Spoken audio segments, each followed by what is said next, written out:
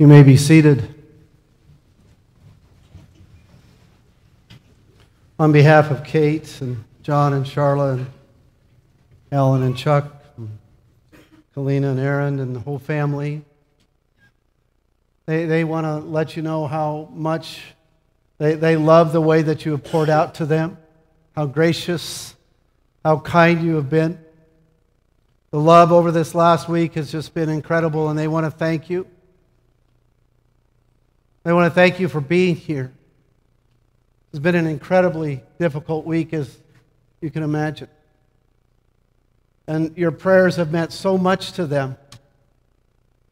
And the outpouring of your love, just look at the stage. They're so thankful. They're so grateful. Would you join me in prayer? Father, we just ask for your presence here. Lord, I pray that you pour out your Spirit to us. There is no words. Lord, I pray that through this time that our eyes are fixed upon you, our thoughts are upon you, our hope is in you. Lord, I pray your love just to pour down, to speak to us today, to reassure us, to comfort us. We thank you so much for Prince's life. We thank you for the outpouring of love through the years. And Lord, I pray this afternoon that you give us the wisdom to speak to the glory of who you are and to remember Prince and remember him well. I pray all this now in Jesus' precious name. Amen. Mm-hmm.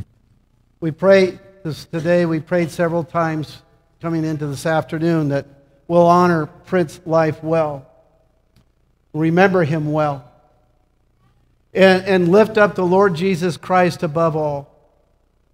And Pastor Paul is going to share the obituary. And Pastor Paul actually was the pastor who wrote out their wedding vows, if I remember correctly, and has a few other thoughts as well to share. Thanks, Tim. Prince Richard Zutavern was born on January 5th, 1992, to John and Charla Kalina Zutavern in Broken Bow, Nebraska. He went to be with the Lord on February 24th, 2020, at the age of 28 in North Platte. He was an especially happy child, adventurous, very creative, and wore a constant smile. Declaring preschool too boring, he dropped out and enjoyed accompanying his dad on ranch work. Prince attended Sand Hills Elementary School until his family moved to Broken Bow in 2001, where he entered 4th grade. Initially, that transition was difficult for him, but he soon made lifelong friends, and his keen interest in shooting sports began. During his high school years, he kept busy competing in shooting sports, taking a particular liking to sporting clays. Graduating from Broken Bow High School a semester early, he enrolled in Lindenwood University in St. Charles, Missouri on a shooting scholarship. He shot 2 seasons with that team before transferring to Fort Hays State in Kansas. Prince was an NRA Collegiate All-American, a 4-time National Sporting Clays Association All-American, and won 2 collegiate team national championships. After his faith and family, ranching in the Sandhills was Prince's ultimate passion. In 2013, he left college to ranch full-time with his dad. Prince had a strong commitment to his family's ranching heritage and loved raising cattle and caring for the land.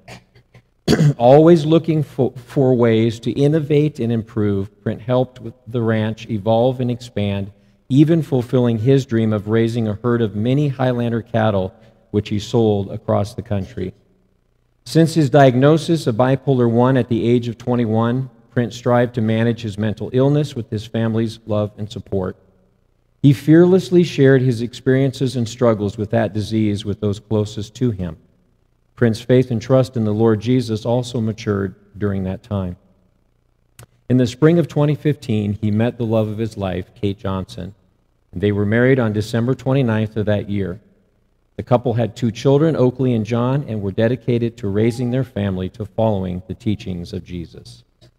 Prince is survived by his wife, Kate Elizabeth, their children, Oakley Jane and John Moses, parents John and Charla Zutavern, sister Kalina Zutavern Baird, her husband Aaron, and their daughters Etta and Alma, and grandparents Marcena Zutavern and Larry and Glenda Kalina. He is preceded in death by his grandfather, Richard Zutavern. Brent's sense of humor and extraordinary love of life was admired by many.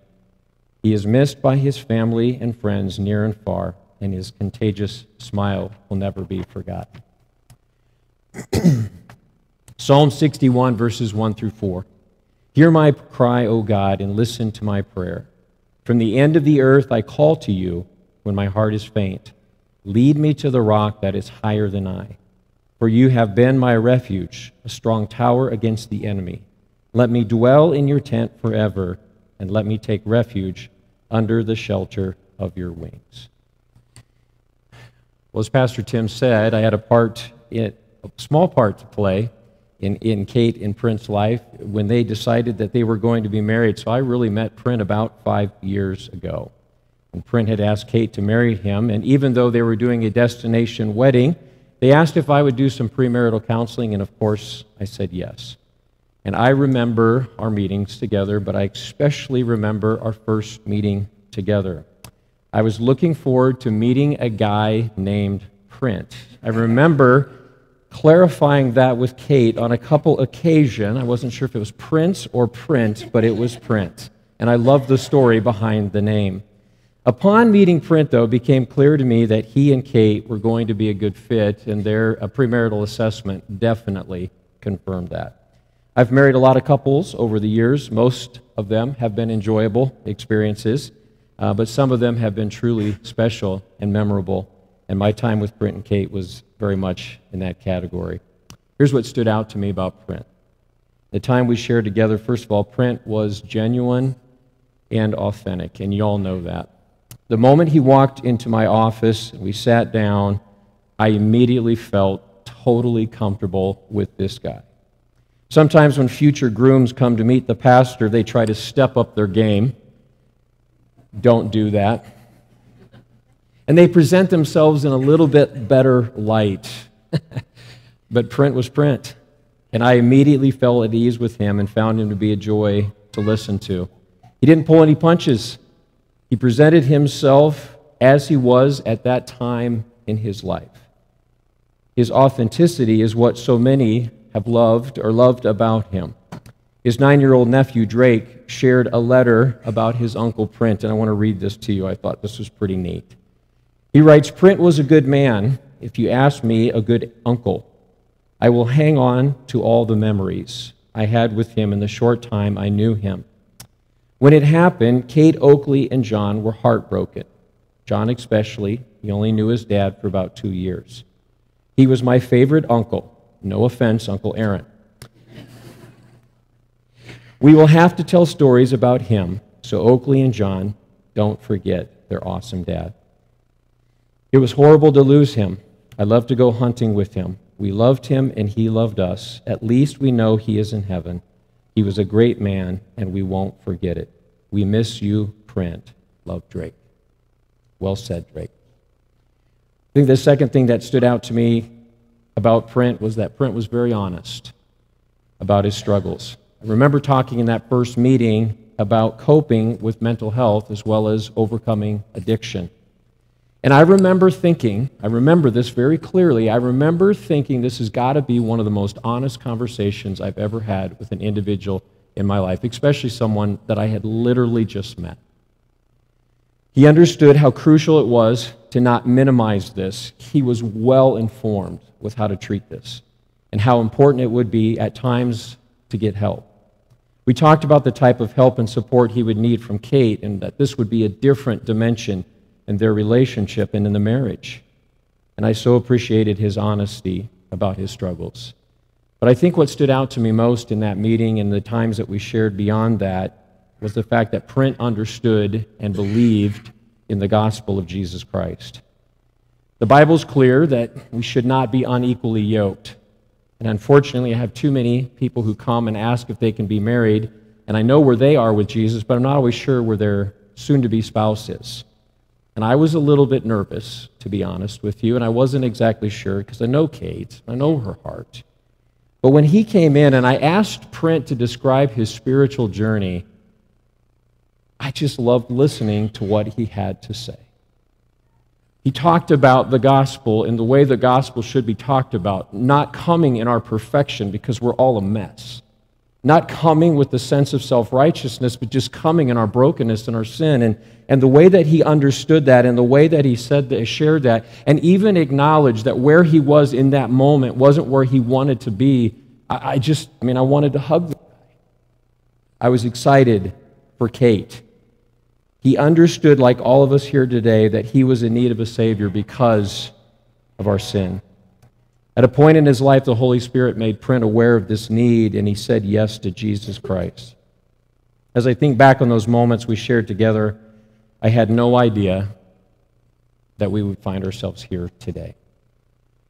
In this place, celebrating and remembering his life. And Kate, I'm sorry. I'm sorry. I know this isn't what you envisioned either. And I know the events of the past week, as they spilled into Monday night, without a doubt are going to be the hardest moments of your life. And so I want to leave you with this thought. You probably don't remember this, but when you and Print got married, I helped Brian, who officiated your ceremony. I got the raw end of that deal. He got to go to Florida, and I had to write the ceremony.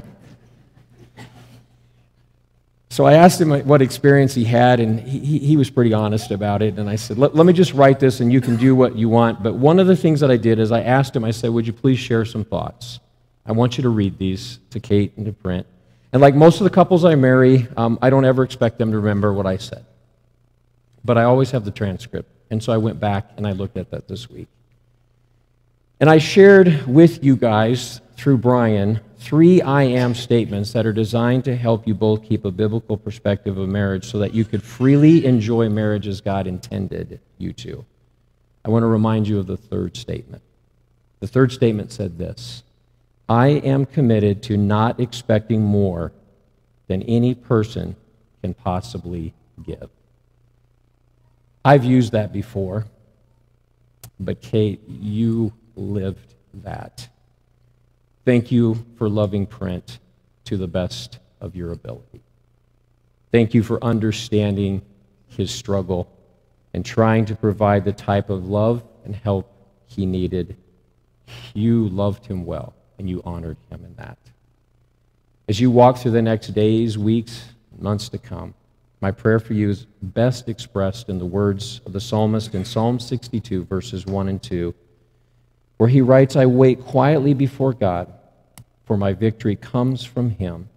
He alone is my rock and my salvation, my fortress where I will never be shaken.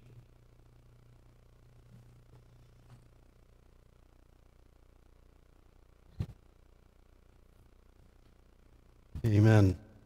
Thank you, Paul. This time, Kate would like to share with you. If you want to come on up now, Kate. I love this lady's courage and some very important things that she wants to share on this day.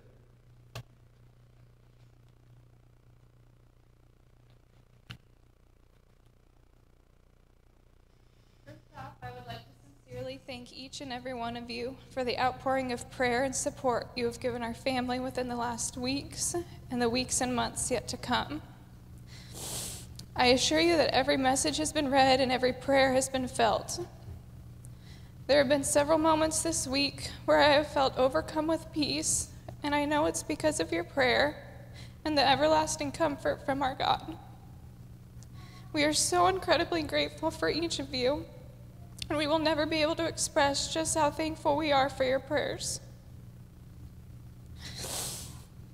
Brent was a great man, brother and son, and most importantly to us, an amazing husband and daddy. He had an infectious personality, which always made him the life of the party and made life incredibly fun. He had the ability to make friends with anyone in a matter of seconds, thanks to his huge smile and contagious laugh. He was the most creative, laid-back person I have ever known and taught me how to be spontaneous. He never had a worry in the world and was always showing me to look and find the bright side of everything. Brent was a giver and would do absolutely anything for those he loved. He fiercely loved the kids and I with every ounce of his being, and I am forever grateful for every second we shared and every memory we made in our way too short amount of time we had together. Mental illness is heartbreaking, cruel, and so real. Brent's situation never should have happened and was extremely preventable. And because of that, I promise to fight for the rest of my life to end this stigma, educate people on it, and make sure that not one single other person ever gets turned away after willingly asking for help. My heart is completely shattered from losing my best friend, but even more so for our precious kiddos who have to grow up without their beloved daddy. I promise to always tell them how proud their dad was of them and how much they loved him. I will always hold them close, knowing they are my gift from God and my little piece of print here on earth. Through all the heartache, pain, and anger we have all been feeling, I can't help but be at peace, knowing Print is home in paradise with our Father. His chains are gone, his mind is set free, and he will never have to deal with those demons fighting him again. I have absolutely no doubt that he has already found the fastest, most tricked-out Can-Am in heaven and has raced it to the top of the tallest hill in the sandhills of heaven, not only to look down on us, but also his herd of mini cows he has undoubtedly already started. And even though I'm determined to always keep his memory and love alive, I am very much looking forward to the day that I am able to join him again in the presence of our Lord. Amen. Amen. Beautiful game. You did so well.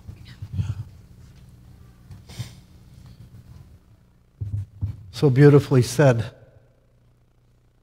As I said earlier, I'm just amazed at the courage and the love of Christ in you, Kate. I've seen that so many times. For the family also, Kalina would like to share, and the family has asked if she could share a few thoughts.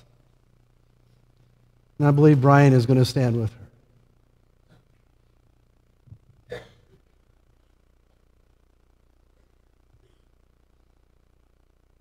Nana, I'm the brains and she's the muscle, declared my brother one day to our Grandma Glenda. I was out of earshot when he said this, but he was referring to me, and he was probably right. During much of our childhood, Print was the brains and I the muscle, and I would venture to guess that quite a few of you here today can relate to that.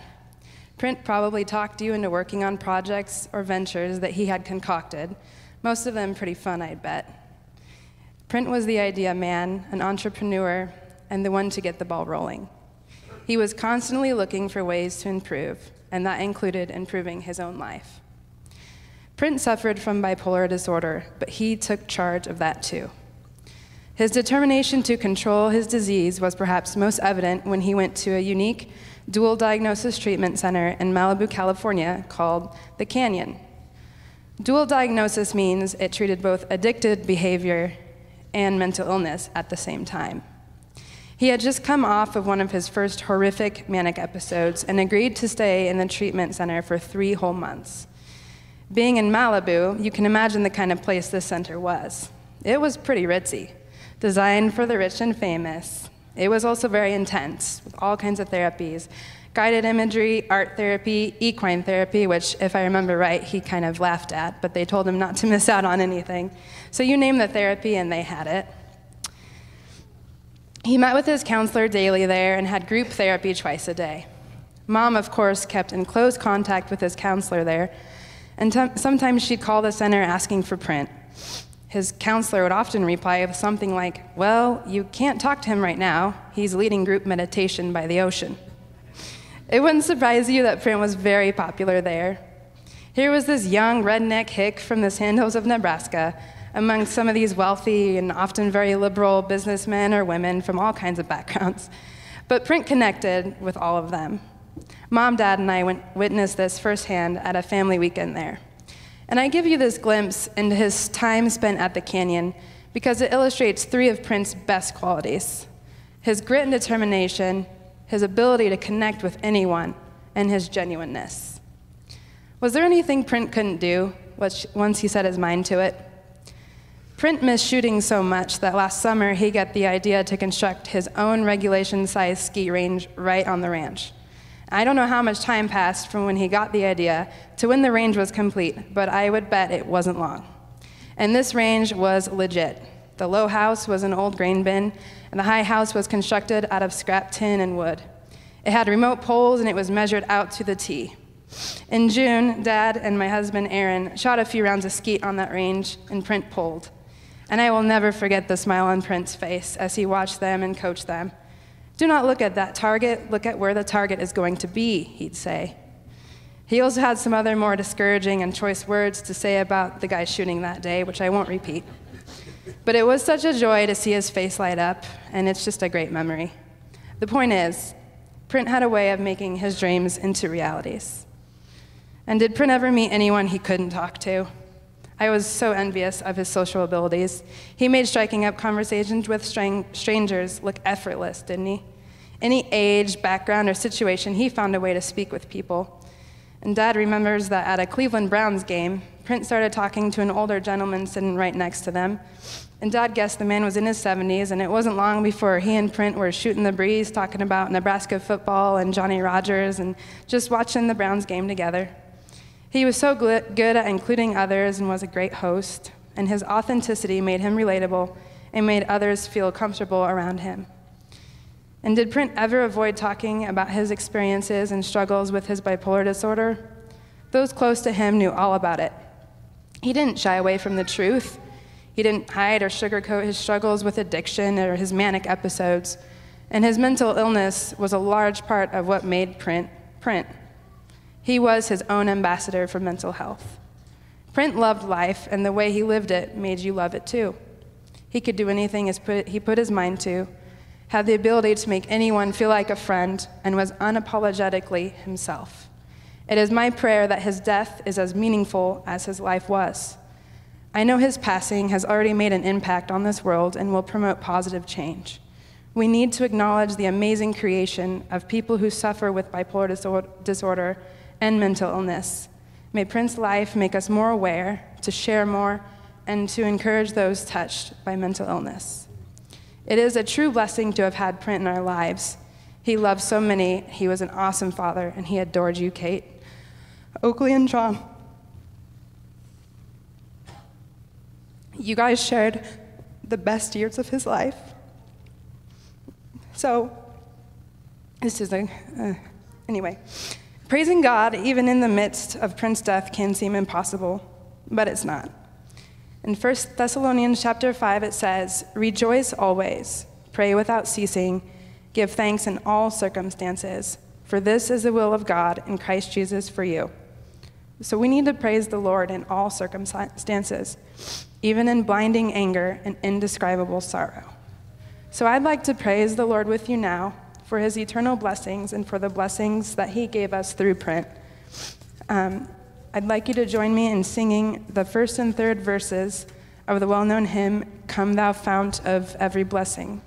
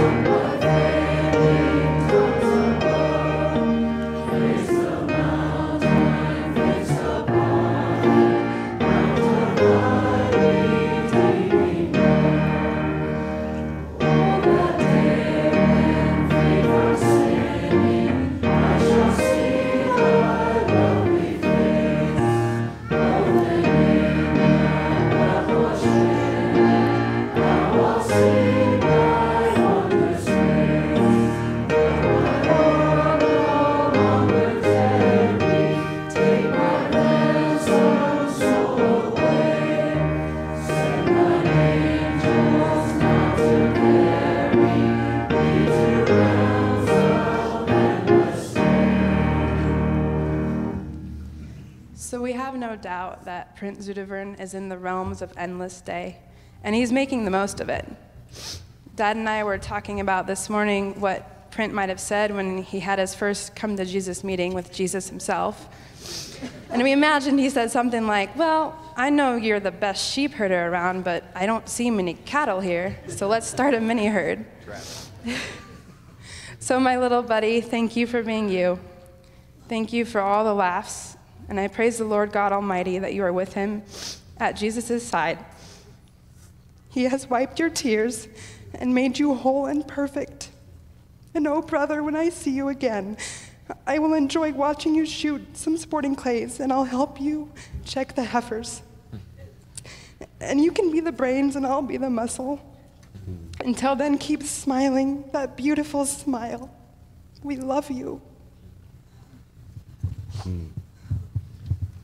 Amen. So beautifully spoken. Print loved music. In fact, his grandma was just telling me that when they would get together at the holidays, he would say, "Speed it up, Grandma, come on. Let's get a little energy in this." And so the families requested that we sing together and continue just in praise of our Heavenly Father who he's with today. And they love this song, 10,000 Reasons. Would you please stand and join us as we sing together?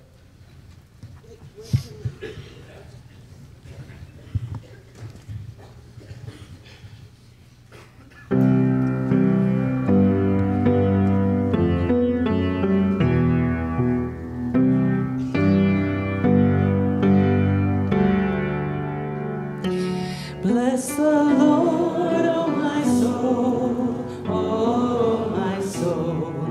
I worship your holy name. Sing like never before, oh my soul. I worship your holy name. The sun comes up, it's a new day dawning. It's time to sing your song again.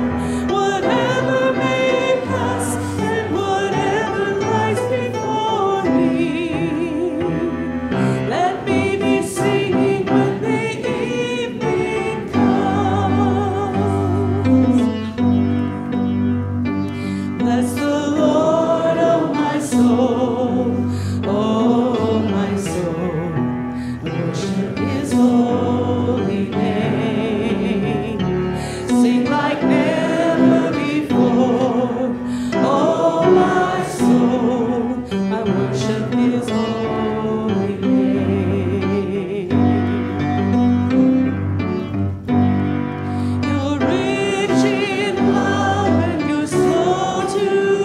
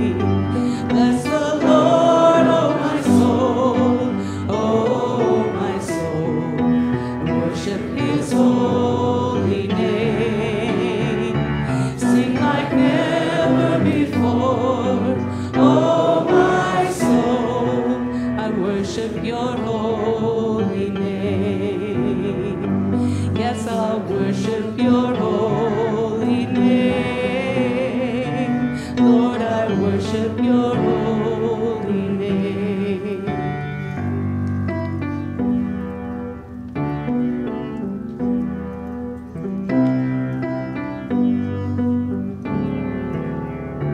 Sing like never before, oh my soul, I'll worship your holy name. Yes, I'll worship your holy name.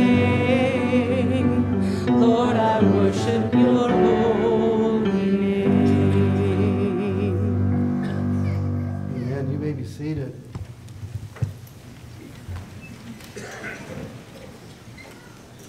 We know that Prit, as you've heard, shared already, that Prit is in the presence of God Almighty.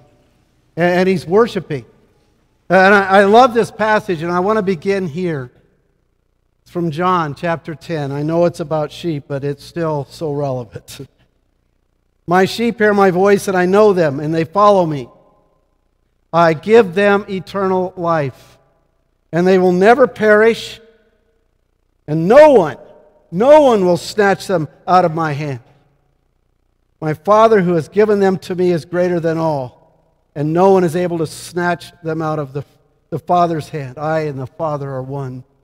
I'm so thankful for the Word, and this has been something the family has leaned back into, is the Word. The truth of God's Word, the promises. They've hung on to them, and because these promises are good. I pray this afternoon that we honor Prince's life well, but we also recognize the one he is with eternally, and no one will snatch him out of his hand. I don't know if I can say this right. I'm going to try it again. I said it earlier at the family.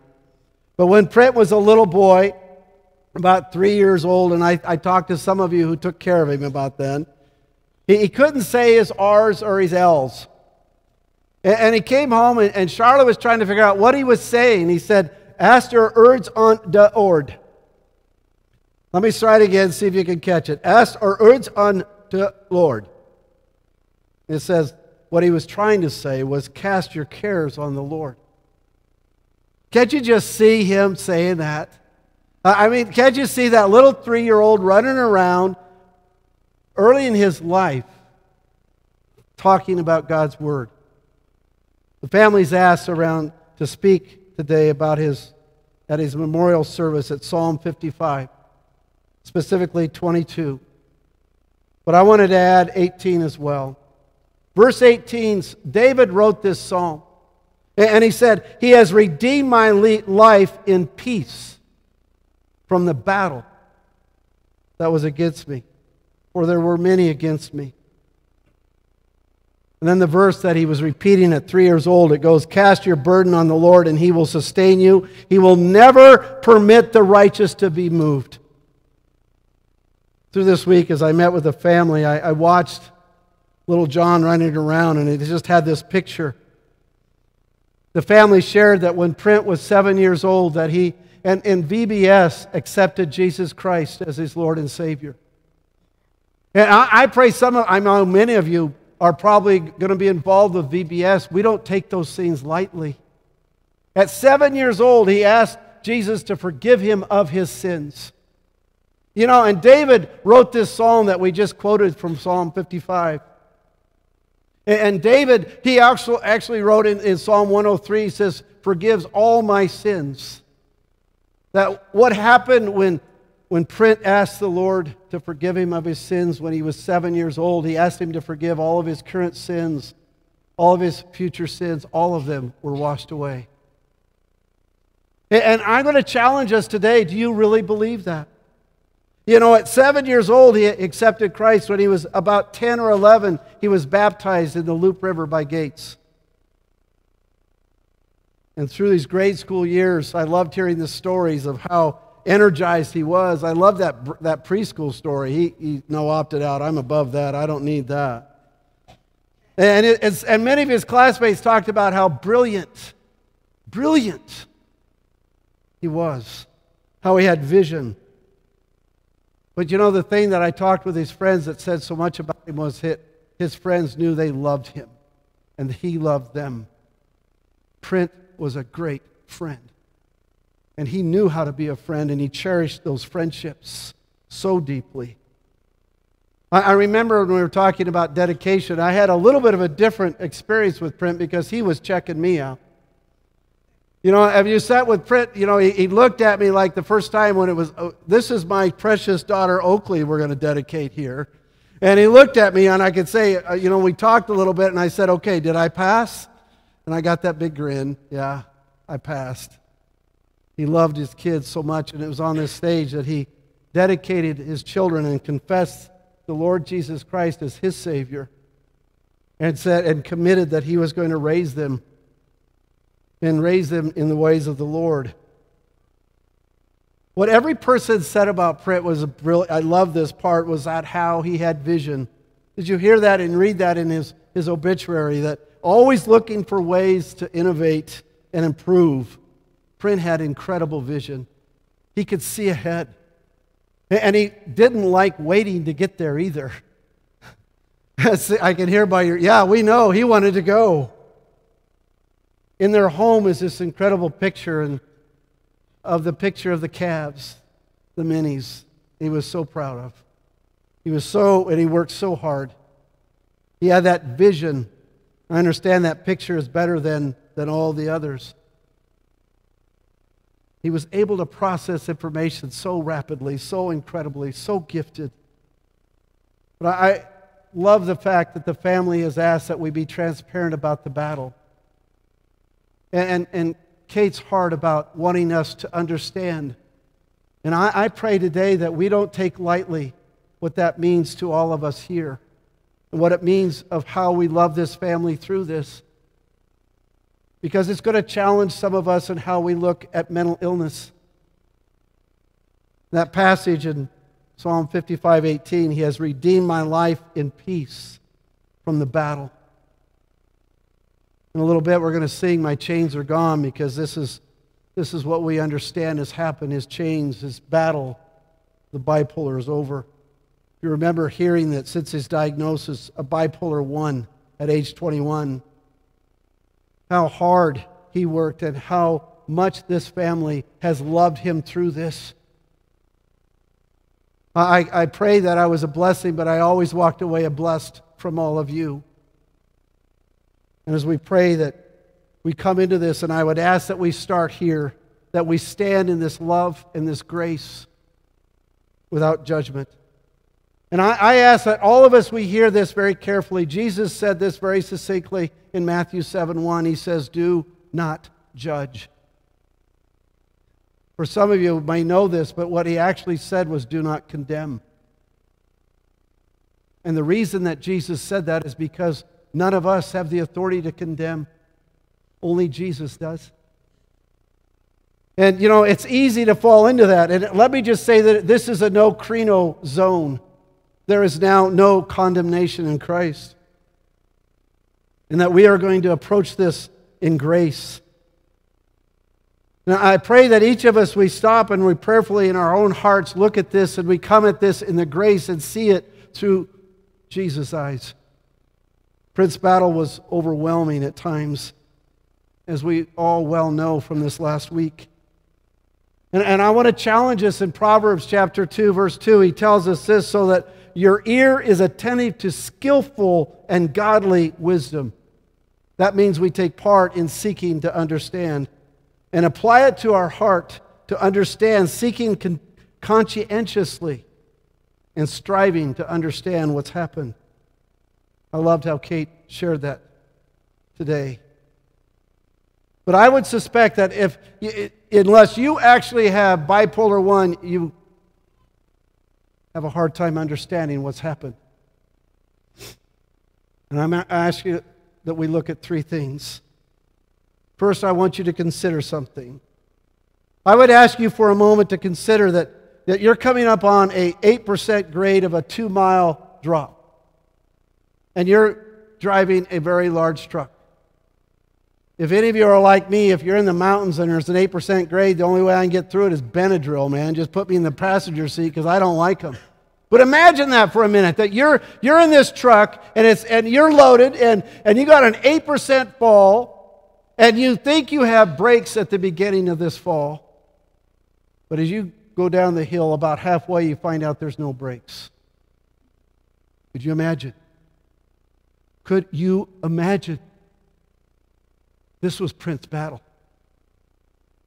This was Prince's battle. How do you stop? This family knows this so well.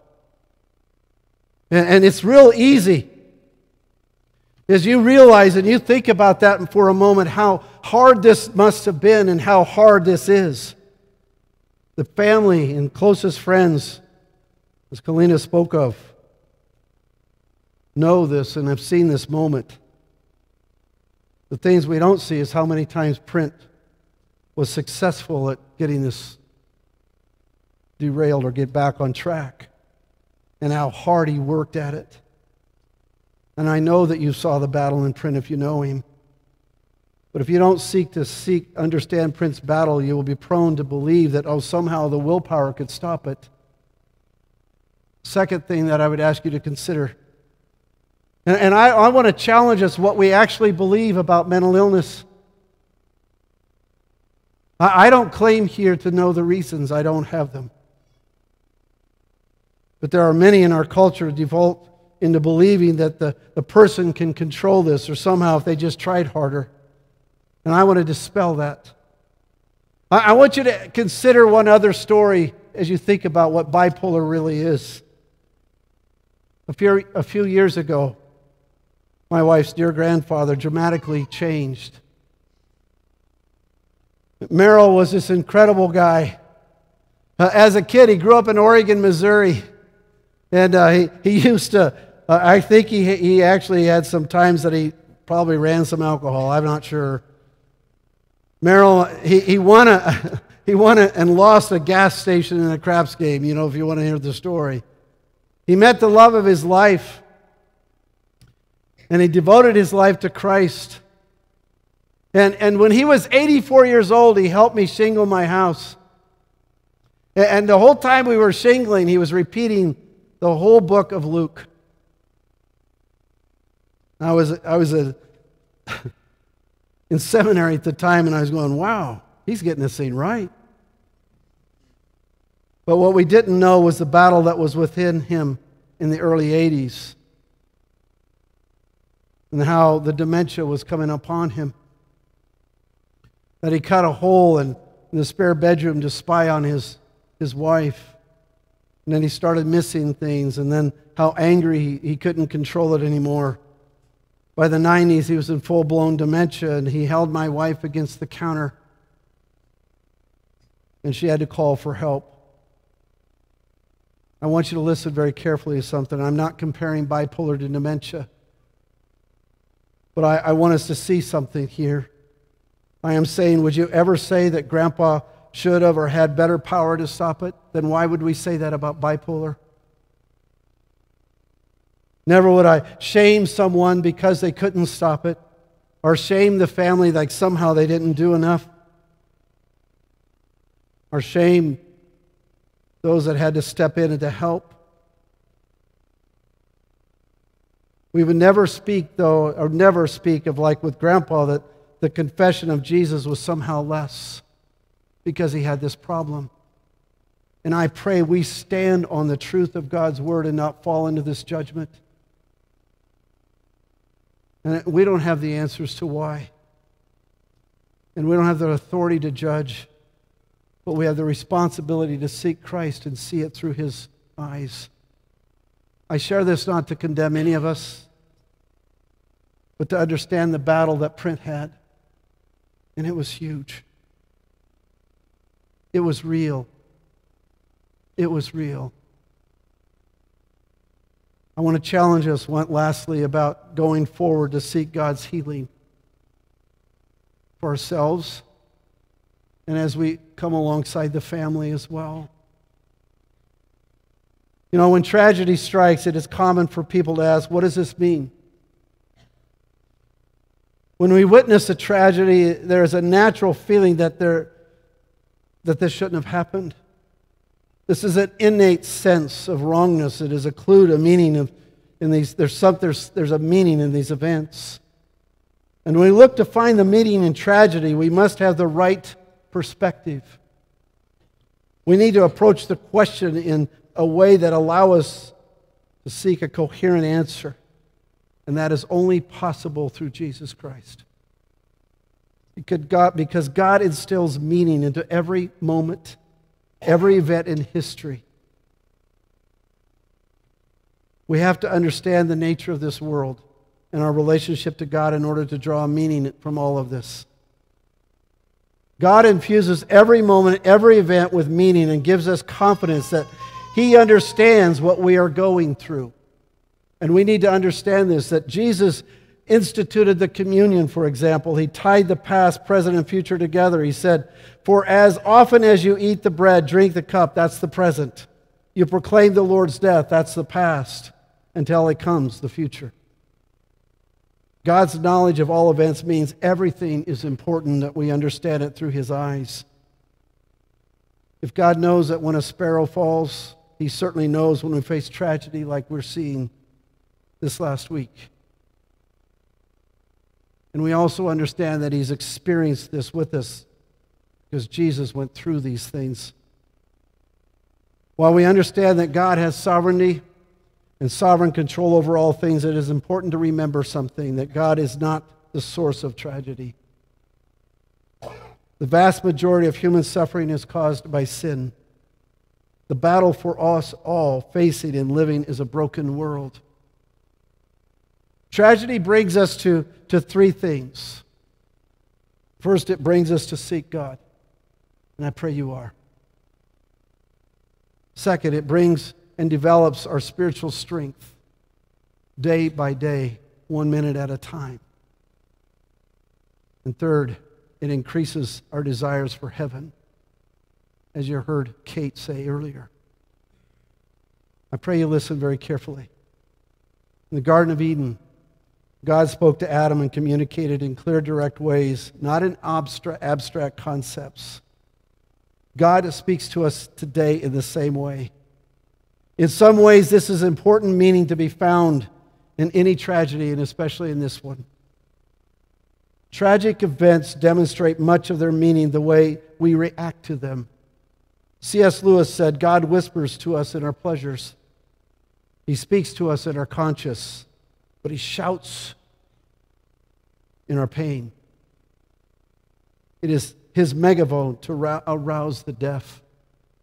And I would imagine that there are many here asking that question, drawing you to seek God, drawing you to go closer to Him. As Kalina spoke and shared in the song that the fountain is that He is going to deliver us through this.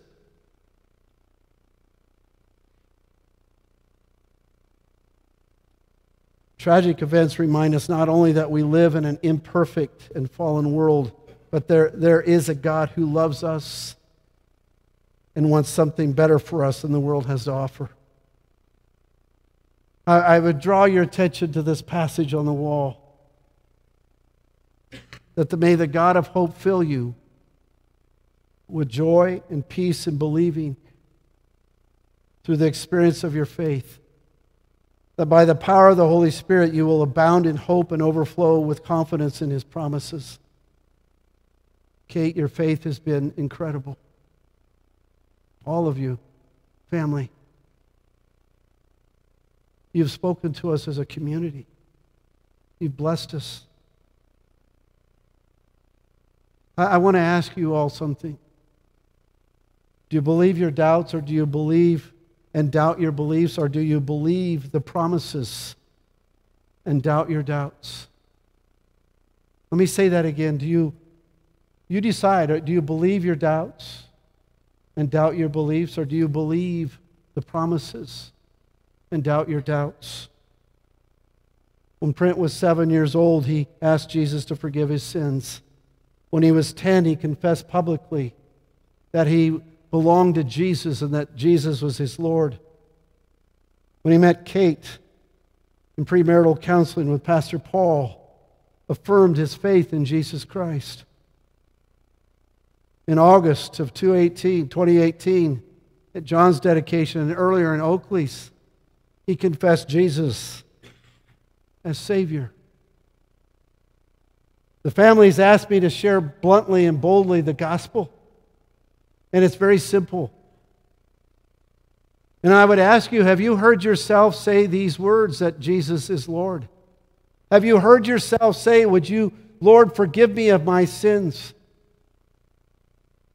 The family heard that from print, and they stand on those promises today, and this is what gets them through. This is what they sang about. This is the promises, and this is the hope, and this is the change that's going to come in changing how we look at mental illness. I ask you to think of this passage in Romans 10, 9 through 11, because if you acknowledge and confess with your mouth that Jesus is Lord, recognizing His power and authority, majesty as God, and believe in your heart that God raised Him from the dead, you will be saved. For with the heart a person believes in Christ, resulting in his justification, that he's being made righteous, being freed from the guilt of sin and made acceptable to God, in which Prince stands in right now. Have you heard yourself confess those things? Do you believe this? Or do you doubt? Setting up you to doubt your beliefs. Kate, you loved your husband so well. John and Charla, and Lena and Aaron, Chuck and Ellen. You know, for many in the family, through the past months and years, and I said this to Kate, and she nodded yes. There were times that when you would ask Kate, most likely, how was your day? She probably would answer, depending on the situation, I don't know, let me check with Print. I want to know how he's doing. Not because there's something wrong with her, because she sacrificially loved her husband. You know, this is what love looks like. In Ecclesiastes chapter 4, 9 through 12, says, two are better than one because they have are more satisfied in return to their labor. For if either of them falls, the one will lift up his companion. But woe to him who is alone when he falls and does not have another to lift him up. It was a beautiful thing how you loved him. All of you. How you reached out and you graciously loved him. It was a testimony to all of us in this community of how to love someone through mental illness. I praise God for that testimony. And I pray that as a community around them that loves them, wake up. I know that Prince's last days were tough. With all that happened from February 23rd to 24th, all the details they'll play over, I know. I know that every one of us will have those memories, those thoughts.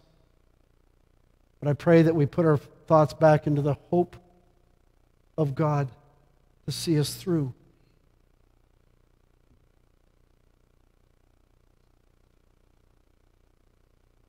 You know, I pray that we have a path in closing where there's a fork in the road, that we have a path. With all the things that have happened in this last week, we can either step into the forgiveness, and there may be many in this room who knows, have different thoughts about these things. But to step forward in the hope of God means that we need to forgive.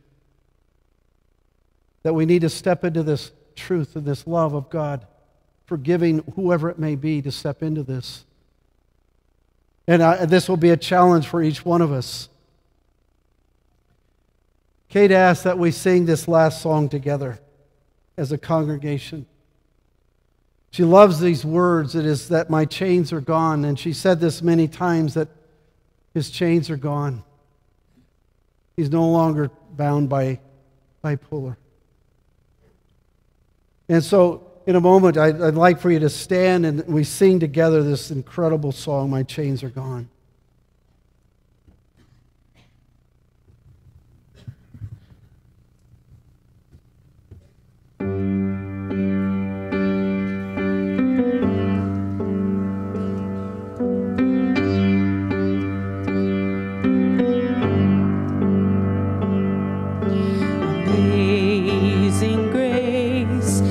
sweet the sound that saved a wretch like me. I once was lost, but now I'm found. Was blind, but now I see. 'Twas grace that taught my heart to fear, and grace my fears relieved. How precious did that grace appear the hour I first believed. My chains are gone, I've been set free. My God, my Savior has ransomed me. And like a flood, His mercy reigns. Unending love, amazing grace.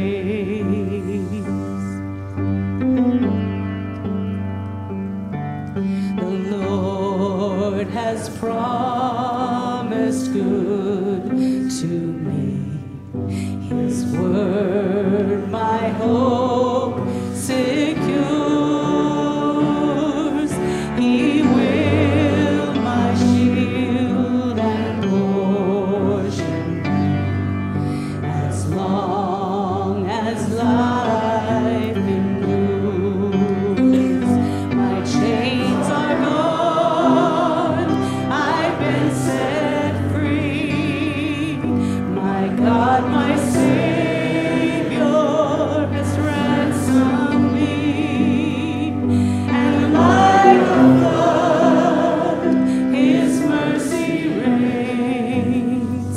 Unending love, amazing grace. My chains are gone, I've been set free. My God, my Savior has ransomed me. And like a flood, His mercy reigns. Unending love, amazing grace.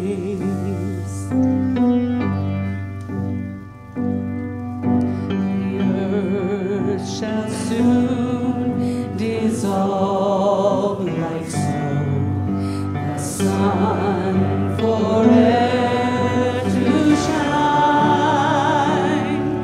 But God who called me here below will be forever mine. Will be forever mine. You are forever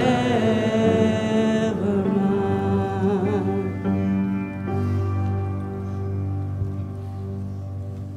Father, we thank you for Prince's life. We thank you for his courage, how he lived.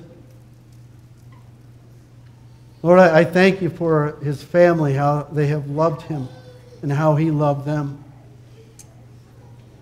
Lord, we can't explain all that's happened, but we trust that you, in your ways, in your truth, and your love, will show us how to go forward. Lord, I pray your love and mercy will just rain down on this family. Again, we thank you for Prince's life, and Lord, we thank you and praise you for the promises that you have him with you and that no one will snatch him from your hand. And for those who love you, have committed their life to you, will see him again. Lord, I pray there, if there are any in this room who have heard the gospel in a way that you have spoken to them, that they will turn their lives and they will confess you as Lord and Savior.